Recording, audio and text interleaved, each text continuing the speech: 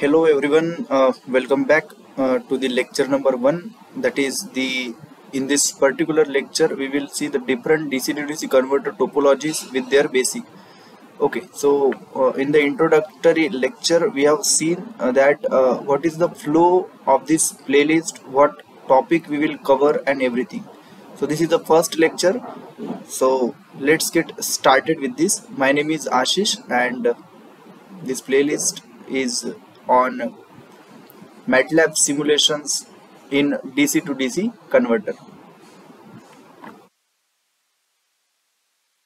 So the different topologies which are available with us in DC to DC converter are buck converter, boost converter and buck boost converter. These are the common well-known topologies available. Apart from this, there are several other isolated topologies are also there, but we are not covering those topologies in this series. We are specifically talked about these three topologies and we will do MATLAB simulation on these three topologies only. So let's get started with the buck converter. So this is the figure of the buck converter. You already know, you may familiar with this kind of figure where one diode is there and one switch is there, right? So such kind of configuration we called as a asynchronous buck converter. What we call asynchronous buck converter. When this diode is replaced by another switch, we called such a configuration as synchronous buck converter. So in this way we generally represent either one is a switch, another is a diode, or both are switches, right? So this is the way buck converter is. You already know this thing. And the nomenclatures are as follow. Sometimes we write down V of t as output and V naught as output. Okay, so both these things are same. You just don't confuse in this. Vg represent my input DC supply voltage. Okay, now we will move forward. Before moving forward, I just want to say one thing, that what is the difference between the synchronous buck converter or any buck boost converter and asynchronous buck boost or buck boost converter. So let me explain what is the difference now. Difference lies in the inductor volt current. So if you see the inductor current profile, if it is a asynchronous in nature, so initially inductor current get charged, and if the inductance value is low, it will be discharged and it will touch, let us say, 0 point. Okay, so if it is a asynchronous buck converter, meaning that if diode is there, so what will happen? Diode will not allow to flow the current in the negative direction. So what it will do? It will restrict it to the 0 value. So till that time my inductor current value is 0 and then it will increase again, right? So, and then again fall down. Likewise the nature of inductor current is in case of asynchronous buck converter or any kind of converter. But when we talked about the synchronous configuration, when diode is not there, another switch is there, so initially inductor current get charged, then with whatever value of inductance we have, it will be going to discharge. So it is discharged and touches to the 0 point. And if the switch is there in place of diode in synchronous configuration, current is allowed to go in the negative direction. So current will go in negative direction, and then once another gate pulse is received, it will get charged again. So this negative current comes into the picture when the synchronous configuration is there. So now we will move forward.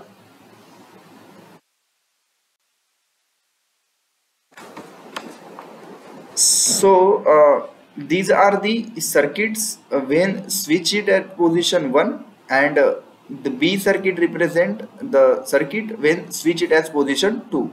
So how to analyze any DC to DC converter? So voltage across the inductor is a key to analyze any DC to DC converter. What you have to do, you have to put this switch on position 1 one time and find out the inductor voltage. Second time, put the switch on position 2 and find out the inductance voltage at the position 2. Okay, so you just have to know how to apply the KVL. Just apply the KVL and you will get the inductor voltage equation. So inductor voltage equation is a key to analyze any DC to DC converter. Second more important thing is the capacitor voltage. You should know what is the capacitance voltage at that time when switch it as position 1 and switch is at position 2. So if we plot this when switch is at position 1, what is my inductor voltage? Vg minus V. D represent the duty ratio. Sometimes we may refer it as capital D and sometimes we may refer it as a delta. Both represent the same thing, that is a duty ratio T on by T. So this is the waveform, and we know from our basic knowledge that from the waveform we know that key average inductor voltage is always equals to 0. This is as per the volt second balance equation.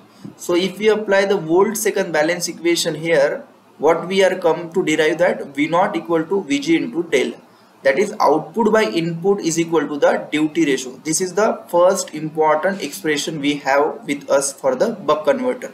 This is a basic expression, you already know this. Now moving forward, I am telling you what is important for us when we are actually going into the MATLAB simulation. What result we required, what things we need, that is only we are talking about. So next is basically L and C design for the buck converter. So for designing the L and C, very basic thing we have to follow for any kind of circuit. Just take either on duration inductor voltage or off duration inductor voltage. Replace this inductor voltage expression with the what is VL, we know L dIL by dt, and then integrate it. Now why I have put on the IL minimum to IL maximum as a limit? Basically we are in the on duration, so keep these two things in mind which I am going to talk to you right now. When I talked about the inductor voltage, inductor current always increase from some value that may be 0 as well sometime, or it is some minimum value to the maximum value up to the T on point. Okay, so up to the T on point it is always increasing, and from T on to T off it is always going to be decreased. So that is why I have kept the limit as IL minimum to IL maximum, because I am in this particular region. Second thing you have to remember is about the capacitor voltage. So capacitor voltage, if I talking about, so capacitor voltage always decrease during the up to the on time. So if you talk about the on time, so capacitor voltage is always decreasing. From T on to complete T it is increasing. So when we are coming in this particular case where capacitor integration limits are required, we always put from the maximum to minimum value. It is in decreasing nature. Okay, just keep this thing in mind. And this other thing you know already how to do. So I have just used this expression and then I have just kept the limit and calculate the value of the L. So when we do the MATLAB simulation, that time you use this value or 1.5 times, 2 times the inductance value which we calculated using this particular formula for the buck converter. So this is the inductance calculation. Now we will move for the capacitance calculation. So capacitance calculation, we already know that delta V0 is delta IL by 8 FSW into C. So from this expression we can easily find out the capacitance value delta IL by 8 FSW into delta V0. Okay, so this is the formula for the capacitance calculation. Now two things you have to keep in your mind, that so while considering the ripple, that is delta IL or delta VC, consider 10 to 30% of current ripple in the inductor current, and consider maximum 1 to 2% voltage drop in the output voltage. So generally 20%, 30% ripple is there in the inductor current. And if we talked about the maximum voltage ripple, so you should consider up to 1% only, because we need our output to be well regulated. So we don't need the very high fluctuation in the output voltage. So that is why maximum 1%, 0.8% you should consider. Okay. So this is all about the buck converter. What is important thing we have learned here, that what is the voltage gain ratio, V0 by Vin, what is the formula, how to calculate the inductance value, and how to calculate the capacitance value. Now we will see the boost converter. So the boost converter is shown in this fashion, you already know, and this is the well-known boost converter, which generally you see one switch is there, one diode is there, that is a asynchronous boost converter. What is this voltage here shown? This is not of our use as of now, but this voltage is a gate pulse. Gate pulse meaning the duty ratio gate pulse we will give to the this MOSFET or any switch, so that it will on and off. Based on this, basically we will get the desired output, right? So this is a basic boost converter, we know. Now these are the two circuits, basically when switch it as position 1 and switch is at position 2. How to analyze the any DC to DC converter, we already know. Just write down the two expression for VL. When switch is on, that is at position 1, what is the voltage across the inductance, and when switch at position 2, what is the voltage across the inductance. Then plot this VL, VG and basically for DTS duration and D dash TS. D dash is basically 1 minus D and D is my duty ratio. Then I am going to get this waveform. Now I am applying my volt second balance, and using the volt second balance, what I am come to know that V, that is output, is equal to the VG upon D dash. That is my voltage gain V by VG is 1 upon D dash, that is 1 upon 1 minus D. So in DC to DC converter, duty ratio is very much important. Duty ratio is a key to do any sort of MATLAB simulation. Okay. Now we will go in same way for calculation of the inductance and capacitance. What we generally take, that any expression for the inductance voltage you take, then VL is replaced by DIL by dt, L into DIL by dt, then integrate it and calculate the value of the L. This value we will use when we go in the MATLAB simulation.